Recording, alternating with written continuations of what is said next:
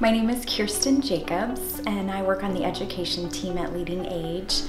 I get to spend the bulk of my time focusing on dementia and wellness, and since LeadingAge adopted a new vision related to ageism, I've been leading the internal task force on ageism at LeadingAge. LeadingAge's anti-ageism work evolved out of the board of directors. Our board started recognizing that ageism was one of the challenges that everyone in this field was encountering.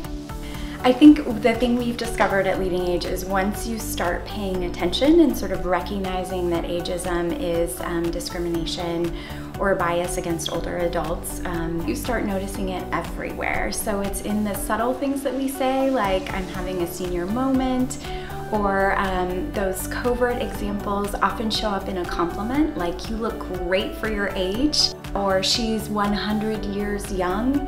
Things that are super well-intentioned and not intended to be negative, but really imply that young is good and old is bad. So those messages are messages that are sort of ingrained by the time we make it to our 60s, 70s, 80s, or 90s, hopefully. We know from research, especially research done at Yale by Dr. Becca Levy, that ageism has an impact on well-being. Her research has told us that people with negative stereotypes about aging often have memory problems, cardiovascular problems. I love thinking about an America freed from ageism. It is, of course, a really wonderful vision. I think for me, it means an America where aging is a normal part of life that begins at birth and continues on until the end of life. It's not something that we try to avoid or combat.